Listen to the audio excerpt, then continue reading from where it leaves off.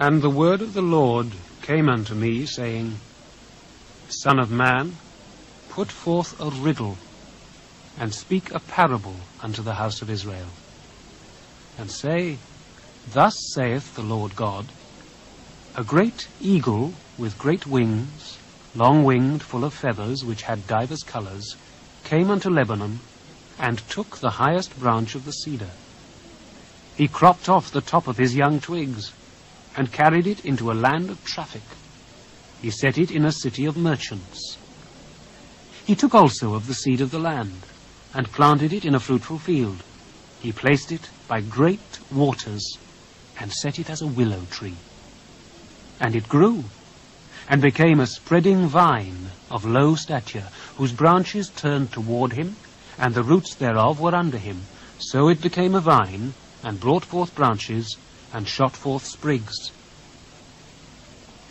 There was also another great eagle with great wings and many feathers. And behold, this vine did bend her roots toward him, and shot forth her branches toward him, that he might water it by the furrows of her plantation. It was planted in a good soil by great waters, that it might bring forth branches, and that it might bear fruit, that it might be a goodly vine. Say thou, Thus saith the Lord God, Shall it prosper? Shall he not pull up the roots thereof, and cut off the fruit thereof, that it wither? It shall wither in all the leaves of her spring, even without great power or many people to pluck it up by the roots thereof. Yea, behold, being planted, shall it prosper? Shall it not utterly wither when the east wind toucheth it? It shall wither in the furrows where it grew. Moreover, the word of the Lord came unto me, saying, Say now to the rebellious house, Know ye not what these things mean?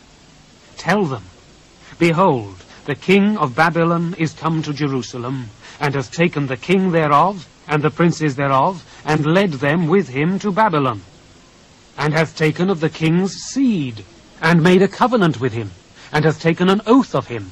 He hath also taken the mighty of the land, that the kingdoms might be base, that it might not lift itself up, but that by keeping of his covenant it might stand.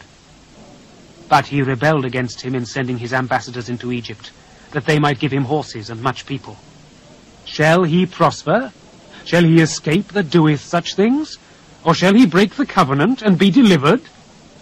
As I live, saith the Lord God, surely in the place where the king dwelleth that made him king, whose oath he despised, and whose covenant he brake, even with him in the midst of Babylon he shall die.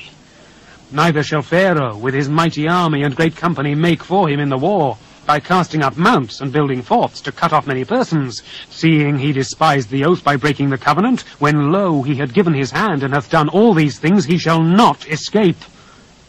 Therefore, thus saith the Lord God, As I live, surely mine oath that he hath despised, and my covenant that he hath broken, even it will I recompense upon his own head.